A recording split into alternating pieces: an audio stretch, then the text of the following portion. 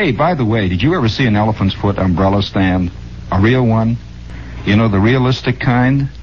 Where there's a scene where, have you ever seen, you know, around the roofs of the buildings up and down and the lovely girl he's tearing this beautiful girl. Well, I saw at least 7 of those over the weekend, see, and they're running around on the roofs. And I came to a conclusion there. If life really was like that, I mean, really, wouldn't it be if pow, pow, pow, pow, and Rocco the Lip, you see, is swinging up and down the fire escapes. Oh, please, I love you. Wouldn't it be wild? Oh, and think of the great headlines, and think of the wonderful newspaper stories. Every day you could pick up the newspapers, you know, and there would be all those stories in the paper. Oh, wouldn't it be just... Oh, what a... But once in the great while, though, something pops up right out of the paper that makes all of that jazz look like kid stuff. And you never know where it's going to happen. Now, oh yes, by the way, before we go any further, I would like to say that tonight's text is not for women and children. And if you fall into either one of those categories, and you know, you get a lot of things you can do. You don't have to, so please, please leave now. Now, getting back to our text here, did you read that wild story over the weekend? Now, I really dig going to auctions, especially auctions when they're selling some old recluse's estate. Very ancient and very eccentric recluse. He made all kinds of dough in the yeast business. So right there, you know, he's got a lot of stuff going. You could tell it, right? He made yeast, so the like of which the average pack rat could not even comprehend.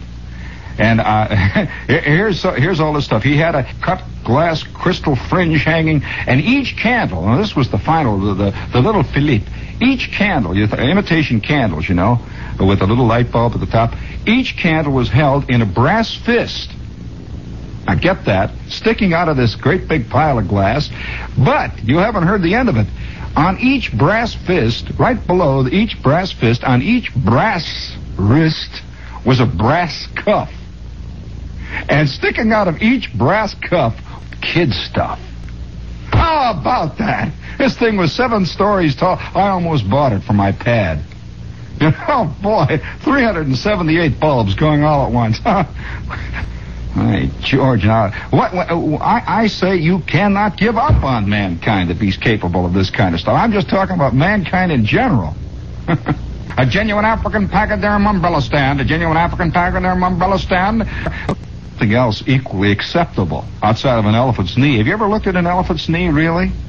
So he's going, well, I'm looking at this thing and I think, by George, you know, you can't give up hope. You just can't give up hope. And over the weekend, I'm walking along on 3rd Avenue, and they got all these shops where they're selling stuff like that, you know?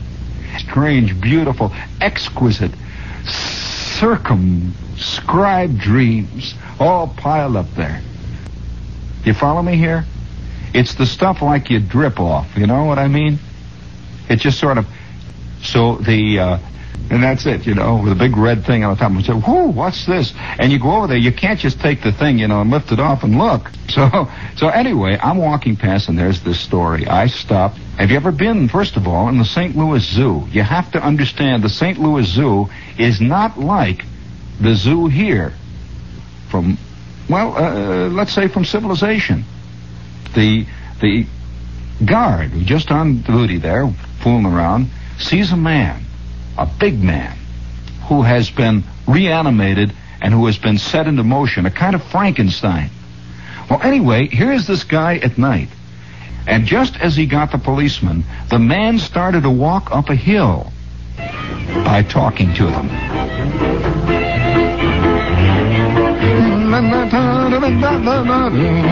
The House of Lords snapped to the alert as Air Chief Marshal Lord Dowding. Right out of Lewis Carroll, Air Chief Marshal Lord Dowding announced his belief in the vocal method of scaring vermin. Emotionalism will get us nowhere. Did I tell you about the time the lady... Of course, this is the kind of thing that you don't like to tell children, if there are any children awake. All I have to say is that you're going to learn it somewhere. And There was this lady who lived out in Cincinnati. I'll just tell you the true story of it. I might as well lay it right out here in the line. There was a lady one time when I was working in Cincinnati, and I saw the incident happen. I will never forget it, because it was one of those things, you know. It wouldn't make the Reader's Digest, but let me tell you, it made my psyche. It also made my day. Oh.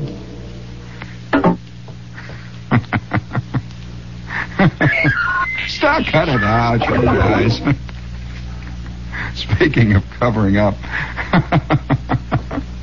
Oh, well, you see, the reason I told the women and children to get out, and I feel very good about it now, since it's quite obvious that the theme that came out was the theme that we had calculated would all along.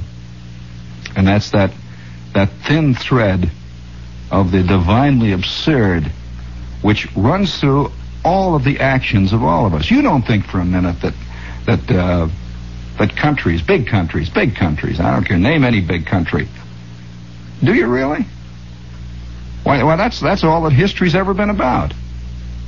What happened just after them. Seriously, you know? But we like to think they did, you know?